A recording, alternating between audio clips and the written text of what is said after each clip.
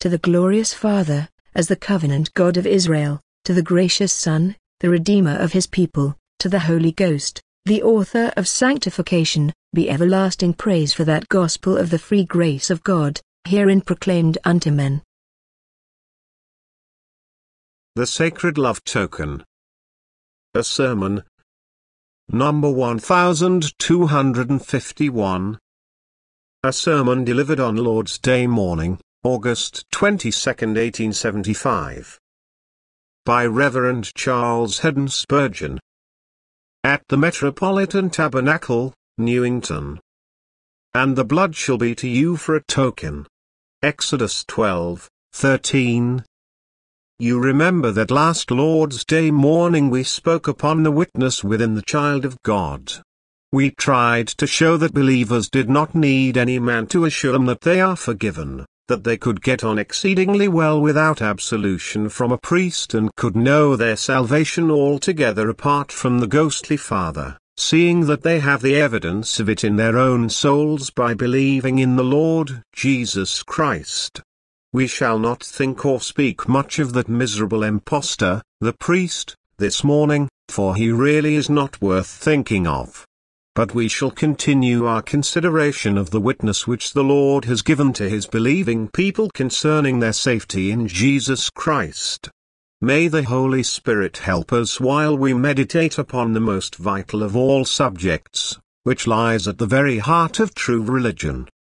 There are some, as we have said, who desire a token of their safety from man, a poor thing when they get it and not worth asking for. And there are others who desire it from God in the form of a sign or a wonder, or else they will not believe. Show me a token for good is a prayer which is often used in a very mistaken sense. They desire some special transaction of providence, or remarkable dream, or singular feeling. But God says to all those who desire a token for good, the blood shall be to you for a token. What more can we desire? All the squadrons of the angelic host could not better assure us if each one brought a message from heaven. The best of all evidences of divine love is the cross. The strongest of all assurances of safety, the surest of all pledges of favor, the best token of grace that a man can possibly behold is the sprinkled blood by which he is cleansed from sin. The blood shall be to you for a token. Before we dive into this subject, let us notice that the blood which was a token to God's people was not merely that which had been shed by the sacrifice of all unblemished lambs, but blood which had been caught in a basin, had been taken by the person at the head of the household in his own hands and recognized as shed for him. Then a bunch of hyssop was laid to soak in a basin and afterwards the blood was sprinkled upon the lintel and the doorposts. This blood, thus appropriated, was the token. By an appropriating faith we must take Christ to be ours. We must, in a word, believe in the atonement which he has made, for an atonement which is not believed in is no atonement to us. Our Lord Jesus laid down his life for us, but he that believes not in him shall by no means partake of any of the blessings of his death. The sprinkled blood preserved the houses of the Israelites, and it is the blood of Jesus accepted by us, relied upon and applied to our consciences which delivers us from death. This sprinkling, moreover, was done in a very public manner. They stained the lintel and the two side posts, so that every passer-by might see it, yes, and must see it. So salvation is promised, not alone, to believing, but to confession with the mouth. He that with his heart believes, and with his mouth makes confession of him shall be saved. And so the Grand Commission at the end of the Gospel by Mark puts it, not, he that believes shall be saved, but he that believes and is baptized shall be saved. For if we believe in Christ we must not be ashamed of him. Shame about faith would argue insincerity of faith. True faith in the Saviour is so potent a principle of our lives that it must be seen whether we publish it or not, and we must be willing that it should be seen. Yes, this should be the most visible point in our lives, our glory and our delight, that we do, indeed, believe in the Saviour, Jesus Christ. Oh, that every one of you, my dear hearers, used the cross for its proper purpose. I grieve that any among you should need to have it asked of you. Is it nothing to you, O you that pass by, is it nothing to you that Jesus should die? The lamb is slain, but you have never caught the blood, you have never sprinkled it with the hyssop of faith, and, consequently, you are not saved. Oh, that each one of you could say, my faith is resting in the substitutionary work of Jesus. One could, indeed, sing that blessed him just now, and I drank it in with all my heart.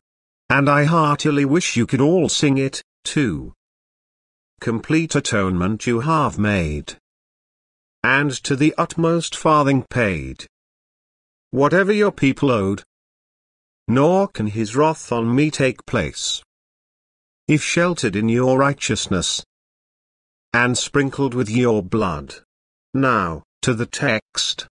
The blood of Jesus Christ is to Christians a token, and in order to bring out the whole sense we must have 5 words. It is a distinguishing token, an assuring token, a significant token, a love token, and a recognition token. 1. First, then, the blood shall be to you for a token, a distinguishing token. You could tell where the Israelite dwelt, for the blood mark was there that night. You knew the Egyptian's abode, for he knew nothing of the token. Nothing so truly distinguishes Christians as the blood of Jesus Christ. Where the blood is not believed in, nor prized, you have dead Christianity, for the blood is the life thereof. A bloodless gospel is a lifeless gospel.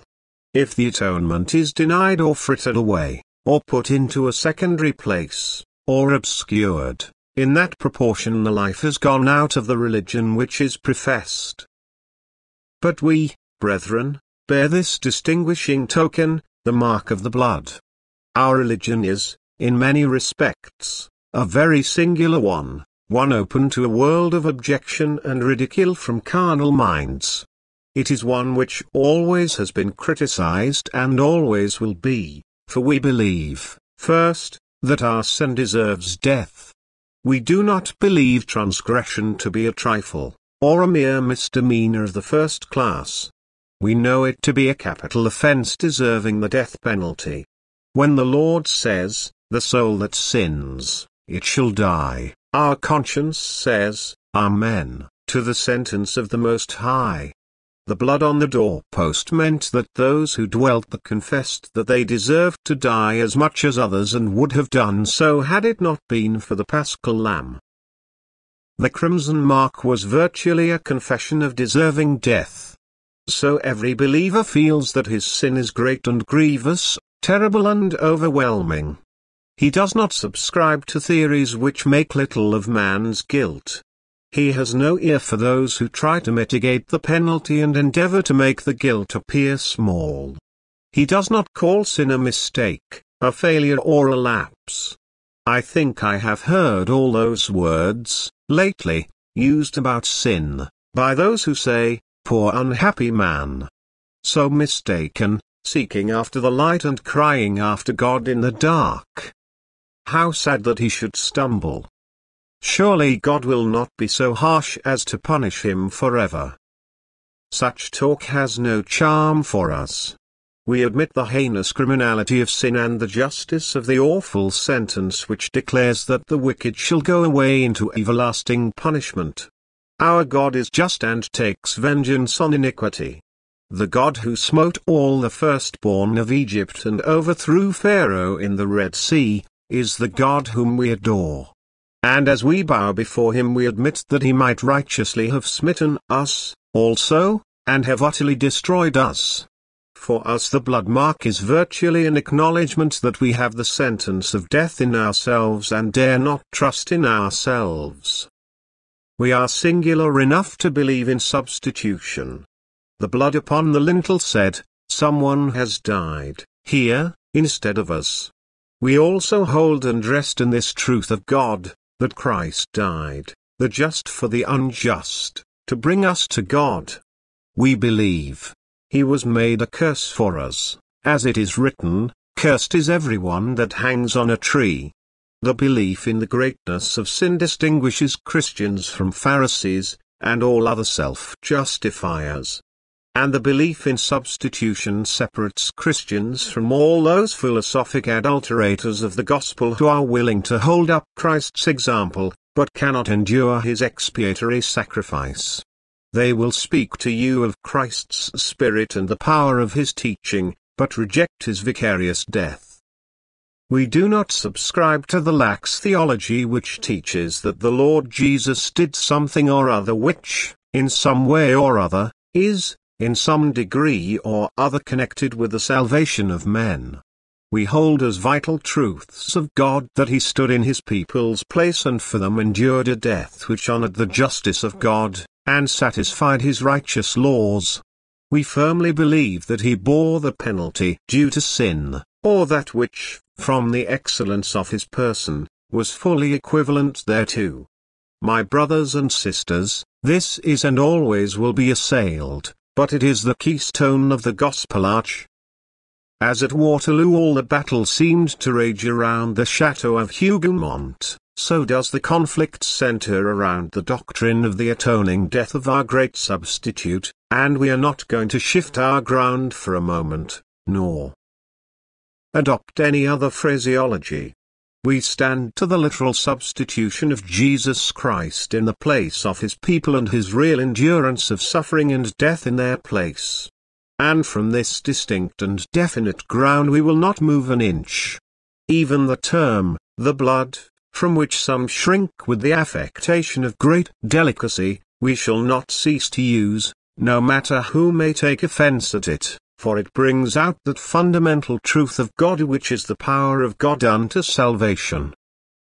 We dwell beneath the blood mark and rejoice that Jesus poured out his soul for us unto death when he bore the sins of many. But we believe more, and what will seem very strange to some, we believe that we died in Jesus. The Israelite knew that when the angel went through Egypt he meant to exact a life at every house, and so he exhibited the blood, as much as to say, the firstborn is dead here. The lamb had died instead of the firstborn and, virtually, the firstborn is dead, and there is no cause for smiting, because the smiting has been done. So, when Jesus died, his elect died in him and their sins received the vengeance due in that day when on the accursed tree he yielded up his life for ransom for many. How can we die? We are already dead in him and have been buried with him by virtue of our union with his blessed person. This is a most precious truth of God, and those who hold it are thereby distinguished from the rest of mankind. Believing this, we next come to the conclusion that we are safe, for when the Hebrew had struck the blood upon the doorposts of his house, he went in to feast, not to fret, he went into the house to eat the lamb whose blood had been sprinkled, and to stand at the table with his loins girt about, expecting not to die, but to go forth to a land which the Lord his God would give to him. This is the distinguishing mark of a Christian, that he knows himself to be saved and, therefore, he keeps the feast rejoicing in the Lord. And, standing with his loins girt, he is expecting, soon, to be called away to the land which the Lord his God has given to him, that he may inherit and dwell there forever. Other men are not saved, nor dare they profess that they are.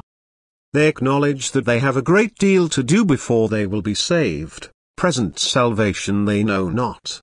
Or if they think they are saved, yet they dream that their continued salvation depends upon themselves, there is still something needed besides the sprinkled blood. The Israelite needed nothing but the blood, his was perfect satisfaction with that. And so is the believer. He has believed in Christ as dying in his place. He is delighted to know that he is complete in him and accepted in the beloved. He waits till the summons shall come and he shall be called to ascend to the glory land where Christ has gone to prepare a place for him. The Israelite in Egypt made this distinction prominent. As we have already said, he put it upon upper part of his door and upon the two side posts, too. We read in Revelation that those who received the mark of the beast sometimes bore it in their forehead, but sometimes also on their right hand, while he who had the mark of God always received it on his forehead, never on his right hand where it could be hidden within the palm. It has been very well remarked that there is a back door to hell, but there is none to heaven. The way to heaven is the King's highway, a way which is not made for concealment, but for honest travelers who have nothing to hide. Believers must be seen, for they are the lights of the world. Yet there are some who try to go to heaven up the back stairs and serve the Lord only by night. It must not be. Strike the blood where all can see it, and let men know that you are a believer in the Lord Jesus Christ's atoning sacrifice. Whether they like it or not, let them know that this is all your salvation and all your desire. I had the pleasure of riding into the Leonine city in Rome a short time after the Italian troops had taken possession, and I noticed that every house had marked up, most conspicuously, the arms of the Kingdom of Italy and the name of Victor Emmanuel. They were not content to have it over their doors, but all over the front of the houses you read, Victor Emmanuel, King of Italy, showing that they were right glad to escape from the dominion of the Pope and to avow their allegiance to a constitutional king. Surely if for a human monarch and the earthly freedom which he brought, men could thus set up his escutcheon everywhere, you and I who believe in Jesus are bound to exhibit the blood-red token, and to keep it always conspicuous. Let others believe the priest, we believe Jesus. Let others trust their works, we trust the sprinkled blood. Let others rely on frames and feelings, discipline and development, we believe in Jesus Christ and Him only. And we nail to the mast the blood-red banner of the atoning sacrifice. My faith is built on nothing less than Jesus' blood and righteousness. I dare not trust the sweetest frame, but wholly lean on Jesus' name. On Christ, the solid rock, I stand, all other ground is sinking sand. Thus much, then, upon the blood as the distinguishing token. 2. Now, secondly, the blood was an assuring token. When we mean to do a special kindness for a friend, it may be we say to him, that you may be sure I shall do it, here is a token of my faithfulness. God gave to his people the blood of sprinkling as the token that he would preserve them safely. And surely, the more the Israelites studied that token, the more at ease would he be, for he would say, God has appointed this unblemished lamb to take our place, and seeing that he appointed it, and the lamb has been slain, we are sure he will not run back from the substitution which he has, himself, ordained, so we are perfectly safe. Now, I want you, for a few minutes, especially you who have any doubts and fears, to look upon the blood of Christ and see its suitableness to be an assuring token to your consciences. Remember, first, what it was, blood, the token of suffering. Your sin deserves suffering. Christ has suffered for sin. Think what suffering he endured, what contradiction of sinners and what forsaking of his Father. Suffer no one to depreciate the physical sufferings of Christ, but still, remember that his mental sufferings were greater. His soul sufferings were the soul of his sufferings. Go to dark Gethsemane, go to shameful Gabbatha, go to deadly Golgotha, and as you see your Lord and mark that wondrous spectacle of woe, will you not feel that he can put away your sin, and that if he so terribly suffered, you need not suffer? God has accepted an expiation worthy of his justice. That heaven-rending cry, my God, why have you forsaken me?" shows how keen were the pangs with which our hope was born. Think, further. Blood signifies not only suffering but death, for our Lord could only put away sin by actually dying. All his tears, all his holy living, all his painful sufferings, even, could not recompense for sin till the death penalty was paid, for death was that which God had appointed as the reward of sin, and Jesus died. Oh, see him die, see him die. Was ever such a spectacle? Every drop that distills from his pierced hands cries aloud, safety for the believer. The ransom price is paid. That gash in his side, like the mouth of love, speaks eloquently to our hearts, pardon, acceptance, eternal love. I cannot see that bowed head, those eyes glazed in death, and that dear body taken down to be laid in the tomb without feeling. If Christ has died, there must be boundless mercy for the guilty sons of men. Think of it, and I pray God the Holy Spirit to lead you to see the sweetness and comfort which lie in this token. Remember, too, that you rest, not merely on suffering and death, but on the excellence of the person so suffering and dying. Ask whose suffering and death it is? In the Israelites' case it was an unblemished lamb. In your case and mine it is the spotless Lamb of God. Oh, brothers and sisters, think of the life of Jesus in its innocence and disinterestedness. Was ever such a life, was ever such a death of such a sacred person?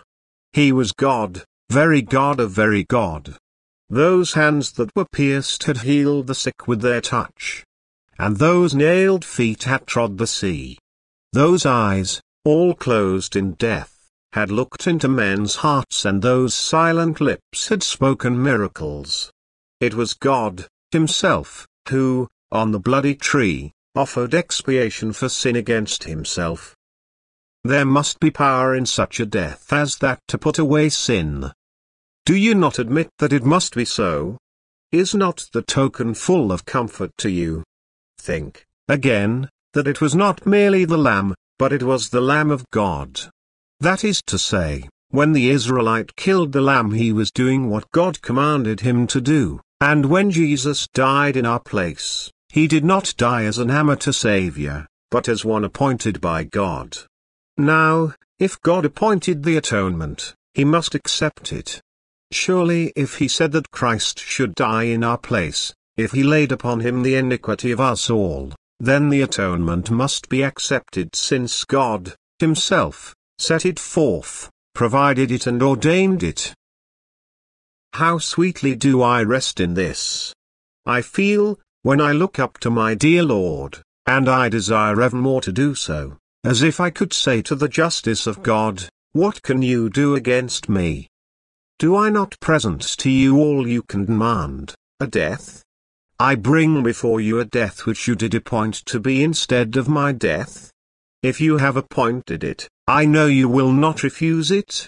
This is one of the sweetest parts of the whole matter of atonement, and fills the token with assurance. One other thought, and a sweet one: this token was that of blood which was shed, not to be shed, but shed already. They had killed the lamb, they had taken the warm blood in the basin and smeared the doorposts. It was all done and all over. You and I, also, are resting in a finished sacrifice, not in a sacrifice to be offered, nor in a sacrifice which continues to be offered, according to this Anglican popery which reeks in so many parish churches, but a complete sacrifice, for, by one offering he has perfected forever them that are set apart. There is no continuance of the offering of Christ in the sacrifice of the Mass. It is a bare-faced lie before Almighty God, for Christ declares that when he had once offered himself, he forever sat down at the right hand of the Majesty in the heavens. By that word, it is finished.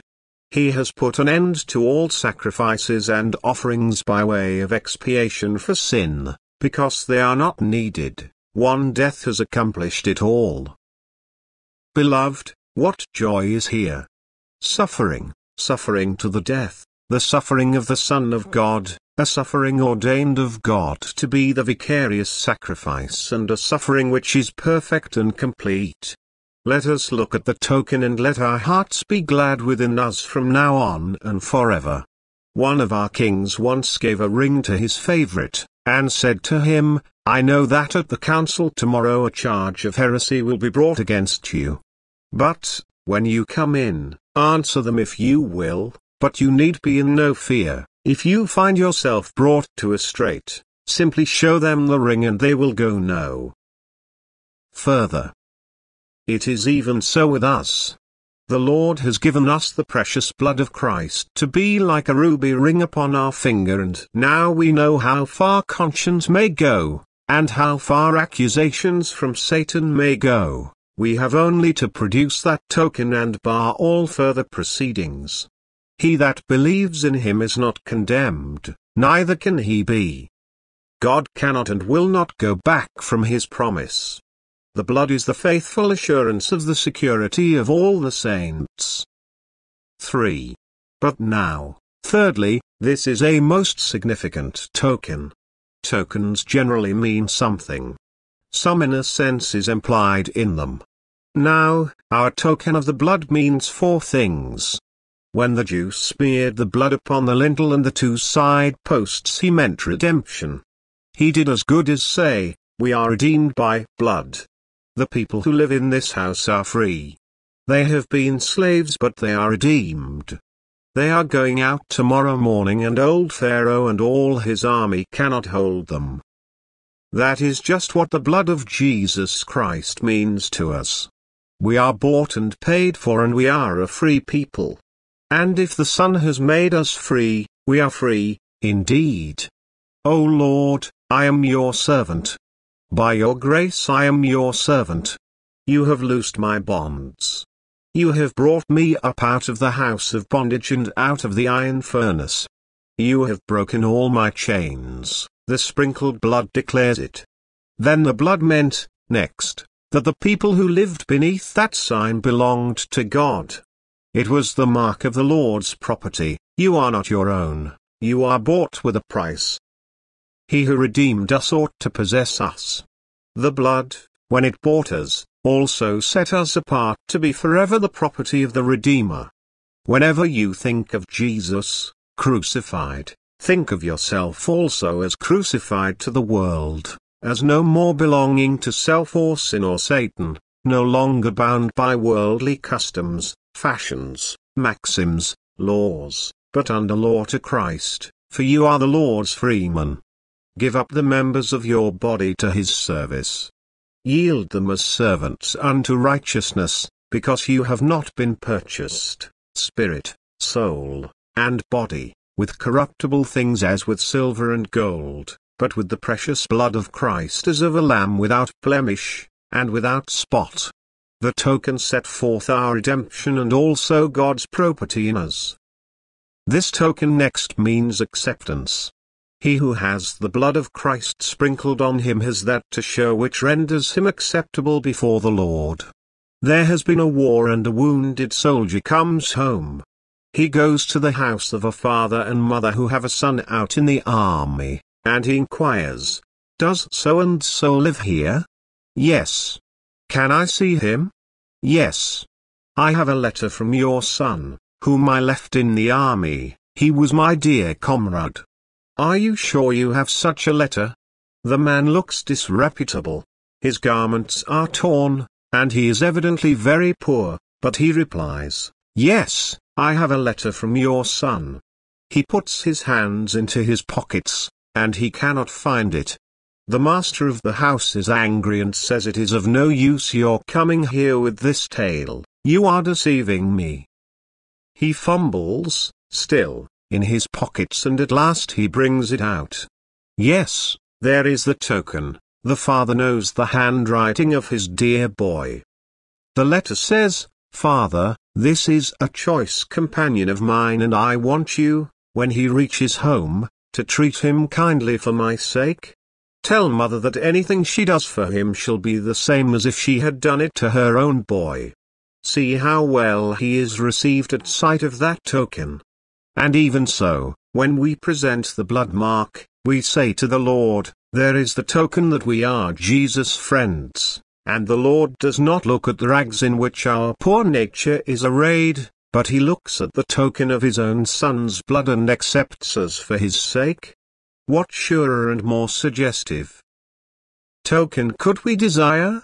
When cleansed in the blood of Jesus we are comely with his comeliness and dear to the heart of God for his Son's sake. Yes, beloved, and it moreover means perfect safety. As soon as ever the blood was on the lintel, those inside the house were perfectly secure. The angel could not strike them, for if he had done so he would have struck his master and insulted the Lord of angels. To use his sword while the divine shield was exhibited outside the door would have been to bid defiance to God's honor, and that no angel of God could ever do.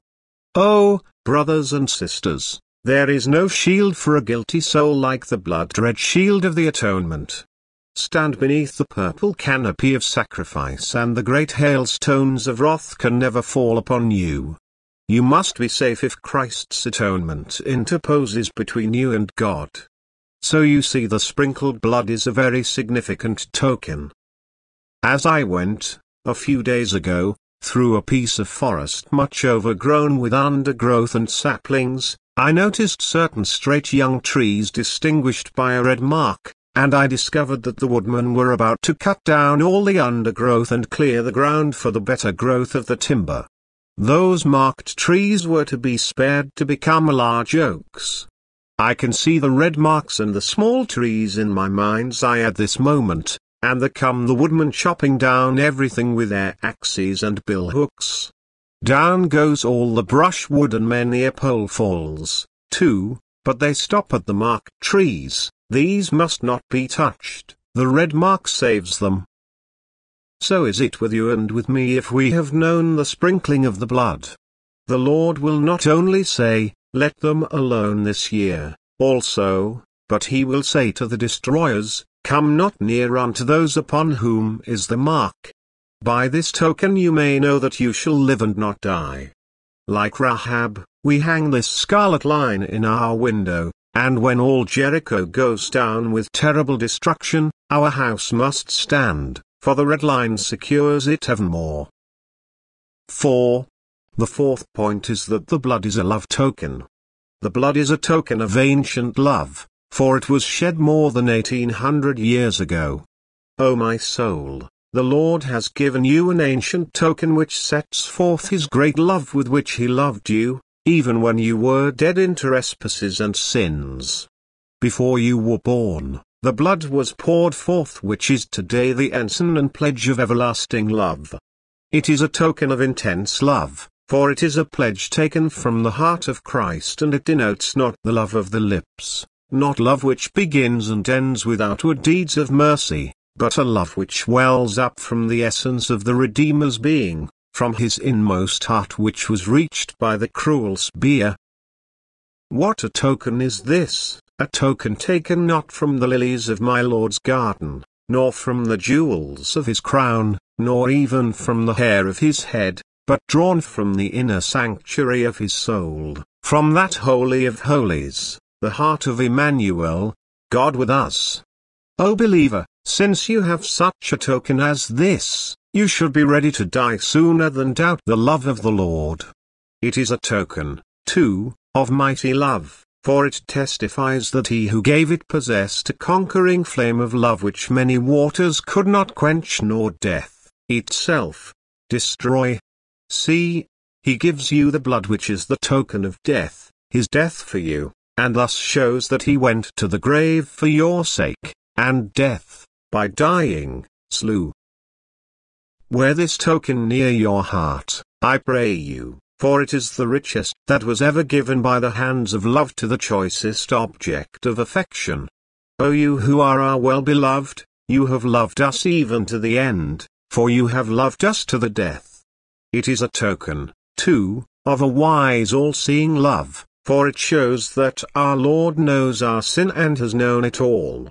When he gives us the blood, he does as much as declare, "My child, I am aware of the evil which is in you, for I have suffered its penalty. I know your sin, but you shall know it no more. for I have carried it away and cast it into the depths of the sea.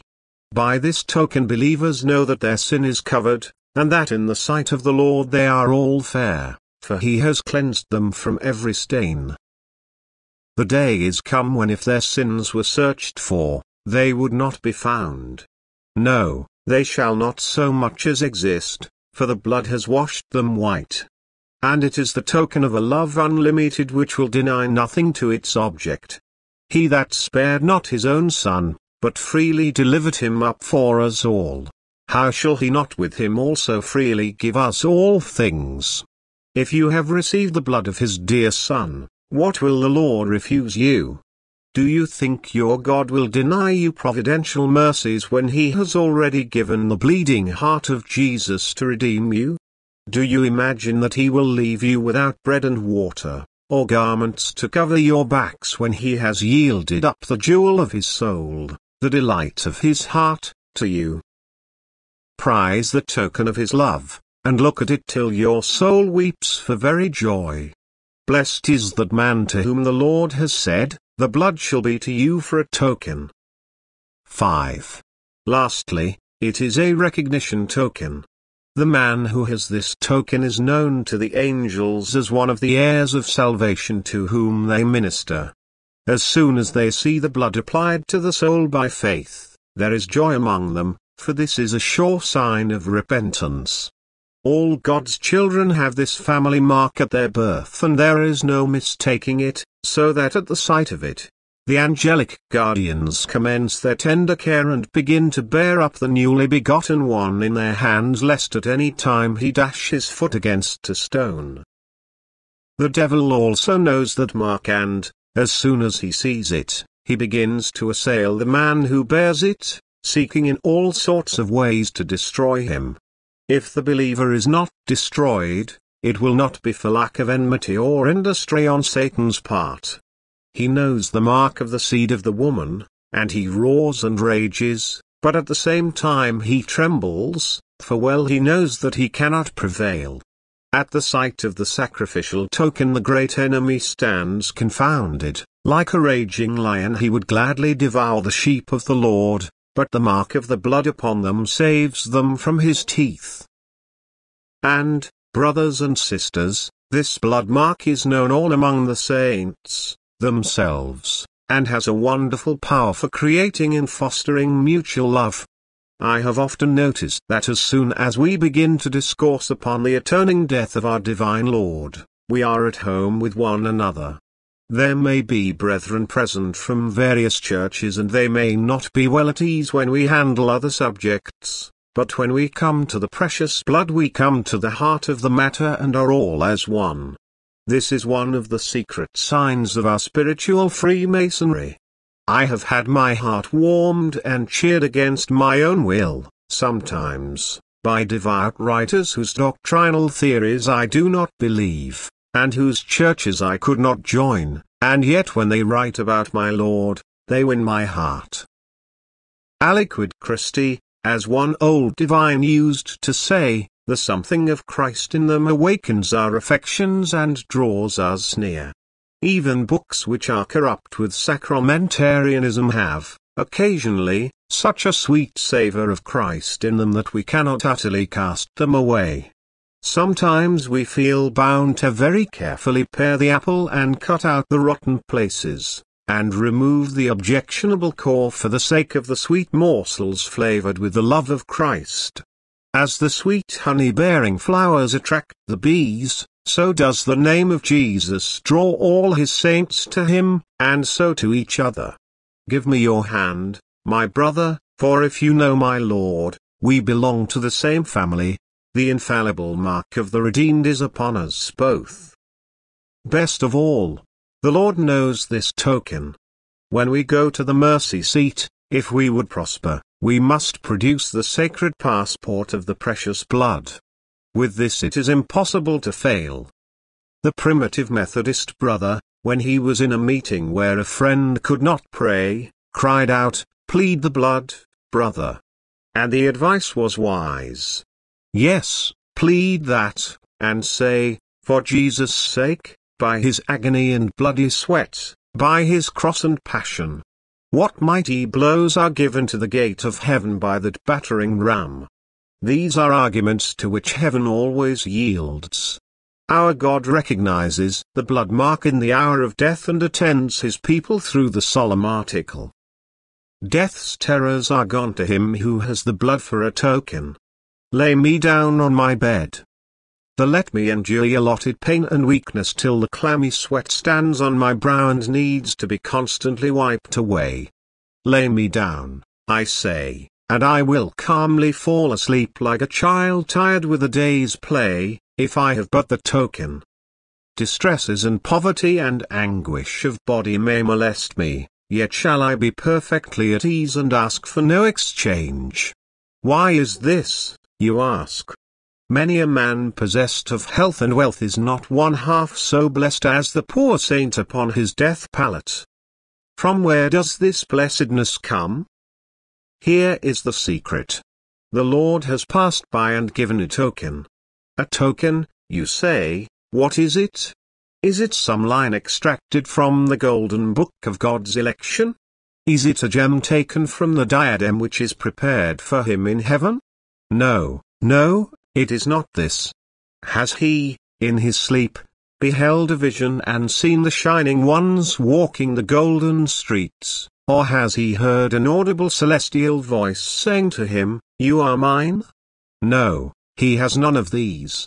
He has neither dream nor vision nor anything that men call superhuman. He is resting in the precious blood, and this blood is the token of friendship between God and his soul. By this he knows the love of God, and by this, God communes with him. They meet at their blood. God delights in the sacrifice of Christ, and the believing soul delights in it, too. They have, thus, a common love and a common joy, and this has bound the two together by a bond which never can be broken. This is it which makes some of us sing. And when I'm to die, receive me, I'll cry. For Jesus has loved me.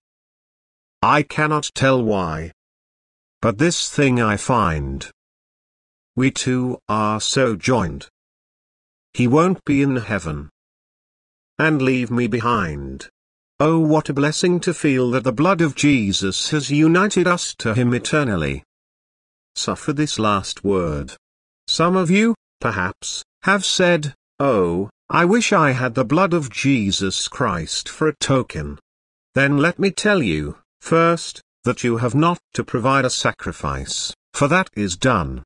The Lamb is slain, the blood of the everlasting covenant is ever before the presence of God. What have you to do? You have nothing to do but to have the blood sprinkled upon you. You know how they sprinkled it. It was with a bunch of hyssop. Hyssop is a common herb to be found everywhere in and around eastern cities, growing even on walls where but little soil is found. It was a plant with a great many stalks, so that it would hold the blood and act as a sort of brush. Indeed, its only excellence was its power to hold the blood. Now, faith is a very simple thing, and it is the act not of refined and educated minds, only, but of the poorest and simplest. The efficacy of the hyssop did not lie in what the hyssop was, but in its being put into the basin to drink up the blood. My poor faith is just as common as a bit of hyssop pulled up from the wall, but then I lay it to soak in the atonement, while I muse upon who Jesus was, and what he suffered, and for what purpose, till it is wet, saturated, and all crimsoned with the vital blood. The hyssop was an insignificant item in the whole business. It is only mentioned once. The second time the sprinkling is commanded it is not mentioned at all. And, so, after all, faith is but the humble instrument of salvation. The blood is the main matter, it is the life, the shelter, the token, the everything. Let your trembling faith later soak in the precious blood and then say, "I believe you, Jesus, and I tell the world I believe you. Sinner as I am, your precious blood was shed for me and I trust in you alone." Thus you crimson the lintel and the doorposts. Let all men know that whatever you may have been, and whatever you are now, you do now believe in the substitutionary death of Jesus, oppose who you may. Witness, you men and angels and devils, that Jesus' blood is our sole hope. He who thus believes is saved. Brother, go your way, and leap for joy. No man ever perished who from his heart rested in the atoning blood. God bless you. Amen.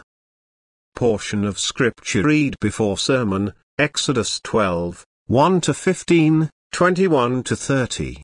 Hymns from our OWN hymn book, 152, 280, 404, 180, 404, 180, 404, 100.